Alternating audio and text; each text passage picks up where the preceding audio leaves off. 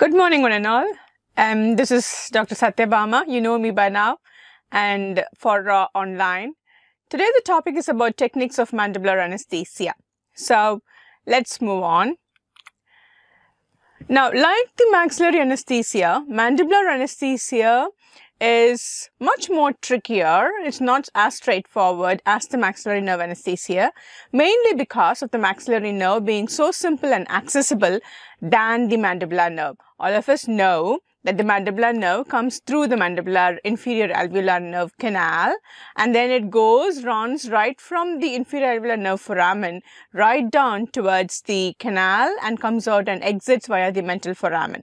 Then it supplies the lower anteriors and the lower labial lip, whereas the maxillary nerve is very freely available as posterior superior alveolar, middle and anterior superior alveolar nerves. Now, when we're looking at the branches of the mandibular nerve per se, now this is the three main branches that are coming out: your ophthalmic, your maxillary, and then your mandibular branches. So, mandibular branches, you have the one undivided nerve branch that goes off to supply the nervus spinosus that is there, okay, and then we have the anterior and the posterior division. The anterior division gives off mostly, we have all kinds of the muscles of mastication being supplied by the anterior division, except for one nerve, which will be the long buccal nerve. So you have the mesenteric, the deep temporal, the buccal, which is the long buccal, and the lateral pterygoid. The posterior division, if you take, it is again having your auriculotemporal nerve, that's your auriculotemporal nerve, and then you have your inferior alveolar, your lingual, and then your mylohyoid. The mylohyoid being the one muscular nerve, all the others being your sensory innervations. Okay, all right, we'll move on. So, when we're looking at this mandibular injection techniques, we want, in our case, when in dentistry and surgery, under local anesthesia, we are doing procedures. Most of the time, we will be doing to do either with the maxilla or with the mandible when the local anesthetic is being given. So, if it is going to be under the mandibular region, we will be looking at anesthetizing the inferior alveolar nerve. The inferior alveolar nerve, as it enters into the mandibular foramen, runs through the inferior alveolar nerve canal, which is right here, okay.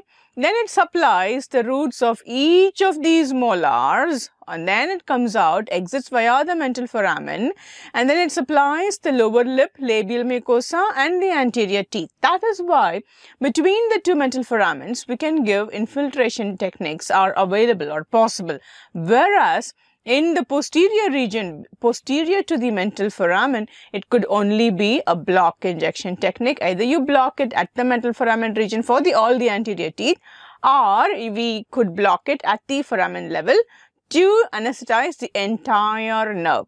Now, as we are doing that, as we are giving an injection at the inferior alveolar nerve foramen region, we also tend to anesthetize the lingual nerve. We know that the lingual nerve runs very close to the lingual mucosa of the third molar present, or the second molar that is present in the lower jaw or the mandible. So, if I am going to be anesthetizing the inferior alveolar nerve, then I also anesthetize the lingual nerve. And partly, very partly, the mylohyoid nerve, depending upon where my injection is going to be. If my injection is going to be at the foramen level, then I'm looking at only anesthetizing just the inferior alveolar nerve along with its mental and incisive branches. So, the entire region of the mandible on one side will be completely numb. That will be totally numb. Obviously, if the lingual nerve is involved, then the tongue on that side, part of the tongue on that side, will be anesthetized as well. Okay, but if I'm going to be giving a patient an injection above the level of the foramen, okay, but not high enough to go and access my, if you look at this picture here, we will be giving I will be anesthetizing exiting the trigeminal ganglion. We know the mandibular nerve comes out to the foramen ovale, and the maxillary nerve goes to the foramen rotundum. But if I'm giving an injection right there, then the entire nerve is completely blocked. Alright, but if I'm going to give an injection right at the foramen level here, only this is blocked. Okay, if it is going to be closer, I'm changing the direction of the needle a bit and I'm going to be anesthetizing the lingual nerve. Obviously, the lingual nerve will be anesthetized as well. So, the inferior alveolar nerve and the lingual nerve go hand in hand and most of the time because of their close proximity and they get anesthetized. Now, reiteration of the branches of this nerve again, okay. Now, when we're looking at these branches, we know that particularly the anterior division, okay, the anterior division and the posterior division. So, this is very well explaining your posterior division, okay. The anterior division gives off branches to the muscles of mastication, all the muscles of mastication, okay. So, that will be your, this is your zygomatic arch that is being cut. Okay, that is a zygomatic arch that is cut. We have the muscle here on the lateral aspect of the ramus of the mandible, which is the masseter.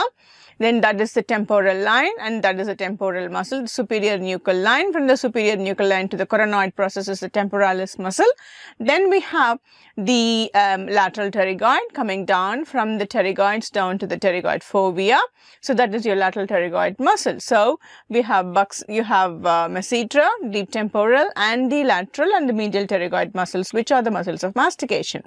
Now, buccinator is a C-shaped muscle that all of us know that itself gets attached to the dental alveolus as a C-shaped muscle.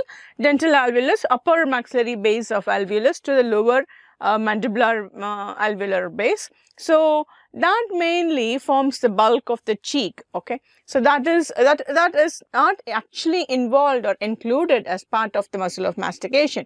So, these four groups of muscles are called the muscles of mastication, and we know all the muscles except the lateral pterygoid are elevators. The lateral pterygoid is the only depressor. Just a note on that. Anytime you're talking about these muscles, yes, anytime you think of these muscles, you always think, apart from the lateral pterygoid, everything else is closing my mouth. Lateral pterygoid is the only one because of its two fibers and in conjunction with that of the opposite side, it does the side to side movement, forward and backward movement, and that is the only one that opens the oral cavity. That's the only one that helps in opening the mouth. All the others elevate or close the mandible.